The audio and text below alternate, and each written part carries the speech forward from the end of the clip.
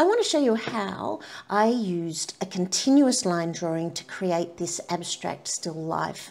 I included a little bit of the background furniture and the door and a little bit of the foreground. So thanks for joining me, and here goes. The idea of a continuous line drawing is that you begin and you don't take your pencil off until you have finished the drawing. That's pretty much it for a continuous line drawing. Amazing how your eye just begins to completely focus on the photographs. That's the vase in there, and I haven't done much to the vase. The mat continues this way, and on the mat are all these beautiful leaf drawings. So this was a chair, goes in and around there and comes down. So that's the chair. I haven't taken my pencil off yet, and that goes up there. And behind the chair is the frame of the door. And before I take my pencil off, I do want to finish the table. So I'm going to double down over these lines to about here and circle.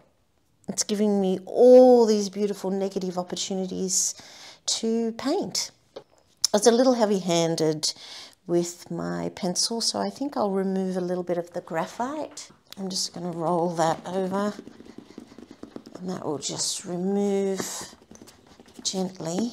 I've got a Holbein masking fluid pen. I did a review on this if you're interested in it. I can't resist doing some of these lines.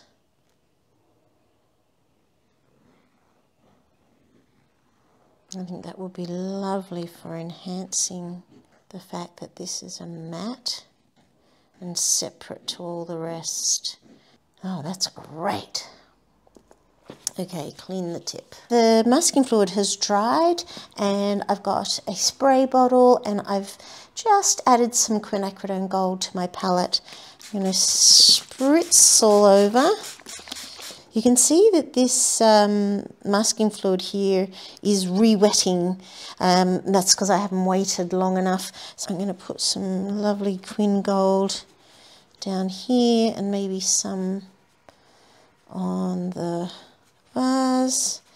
Just putting it generally here, and I'll add some there and maybe a touch in there and there. While it's also lovely and wet, I'm going to come back in with this cobalt. Maybe add some round here. There's this beautiful round mat. I'm going to just mark that off and maybe paint in between the chair. That's the door. The door. Might have some of that come just gently over and over to here. In here are the leaves, so I think I might add some lovely greens there, a little bit more cobalt, and that's a mix I had on the palette from the last video. Here's this beautiful green. So that's a mixture of cobalt blue and quinacridone gold. So I'm just going to gently add some greens here. It's all green in there. I'm trying to use my brush on a range of angles so I get some marks that might look a little bit like leaves. All right. Getting rid of stuff so that I can do some tipping and it'll run through the flowers. I was really avoiding touching them with my brush because the masking fluid wasn't completely dry. So I'm just spending a minute getting things to tip about. This is a cheaper round brush. It's an Aqualon.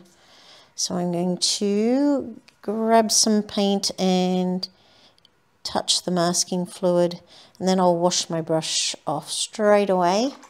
A little more cobalt, and this time I'm going to give this vase a bit of a cool side, maybe in there.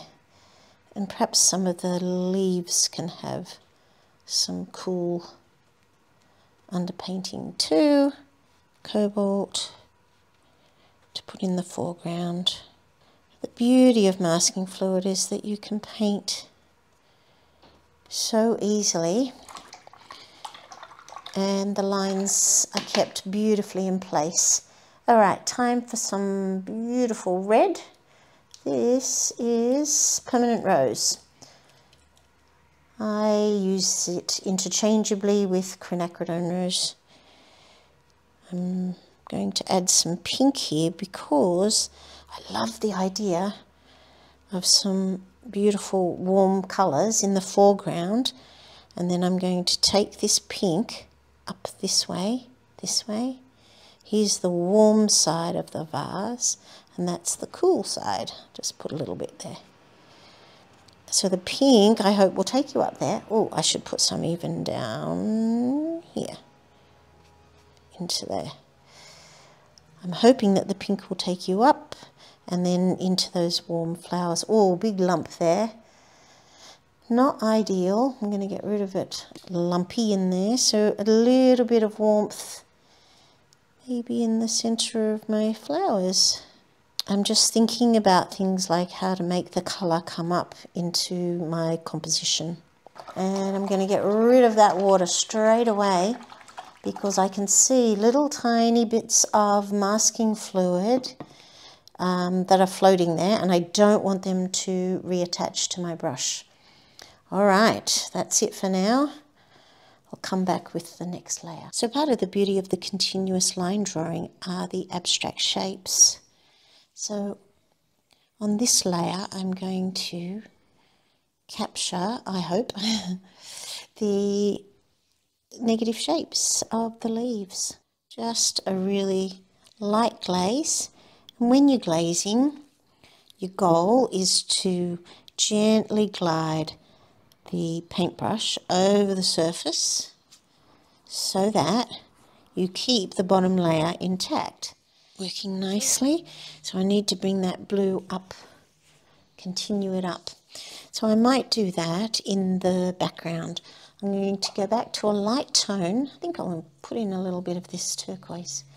Go back to a light tone. More water, I think. And if I establish it first in a light tone, it's quite lovely to work out whether or not it's working in the way that I would like. And then if it is, you can go further. Re-establish it again in a darker tone. I love the moment when you take off the masking fluid. It reminds me very much of printmaking. My first love was printmaking. And the most exciting part of printmaking was always the moment when you revealed the print. You'd put it through the press and pull it off on the other side of the press.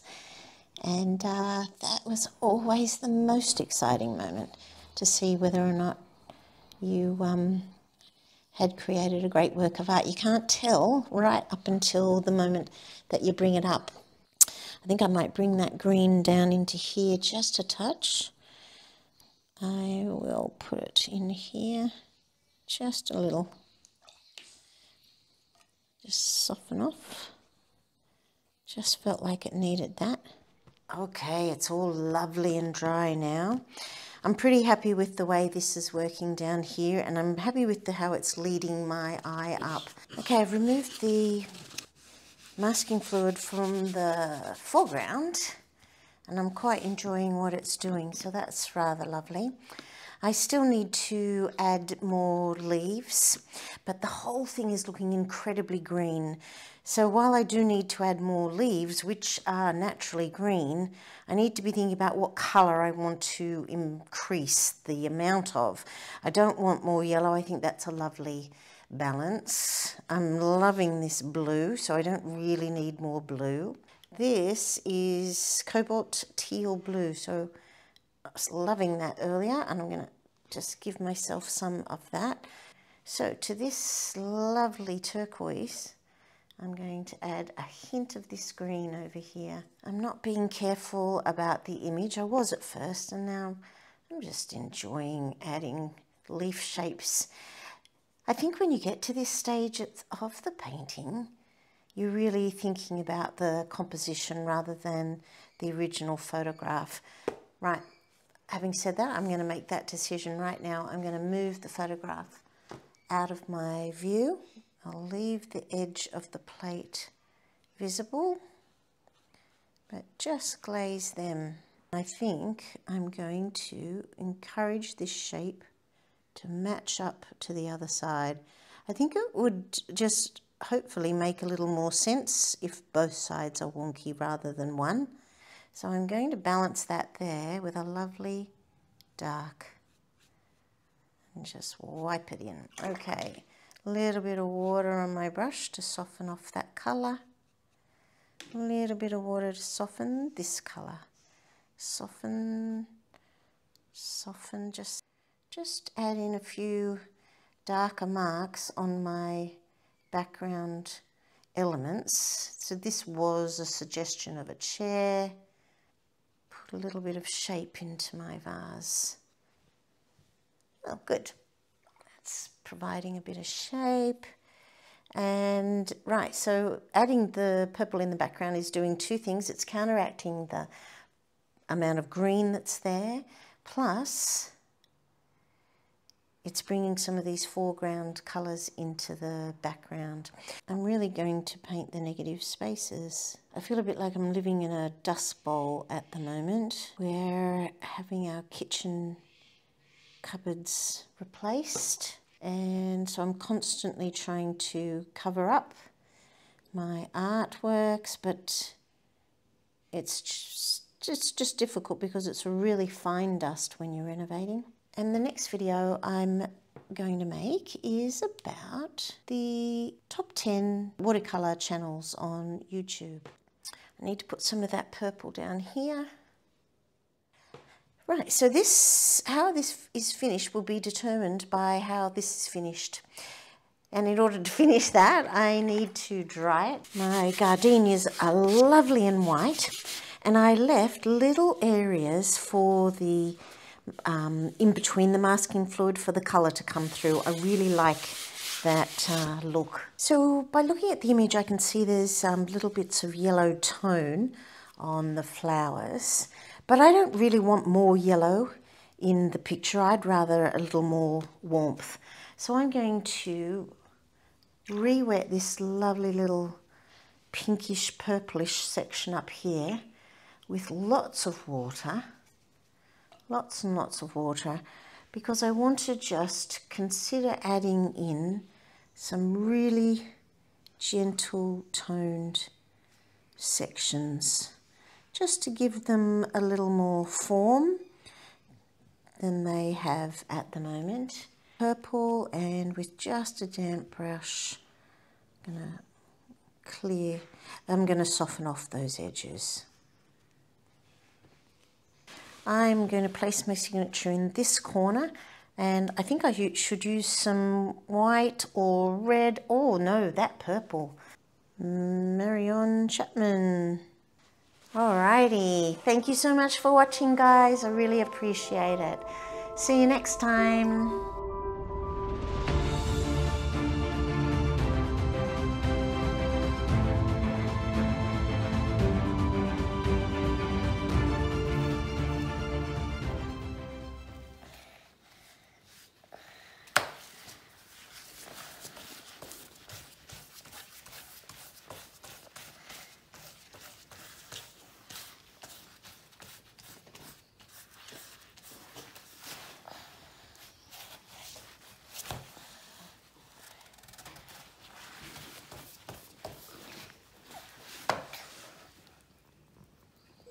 Paint hands.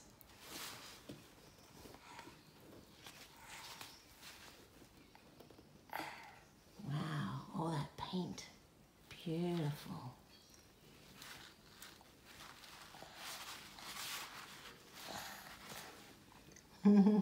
That's wonderful, darling.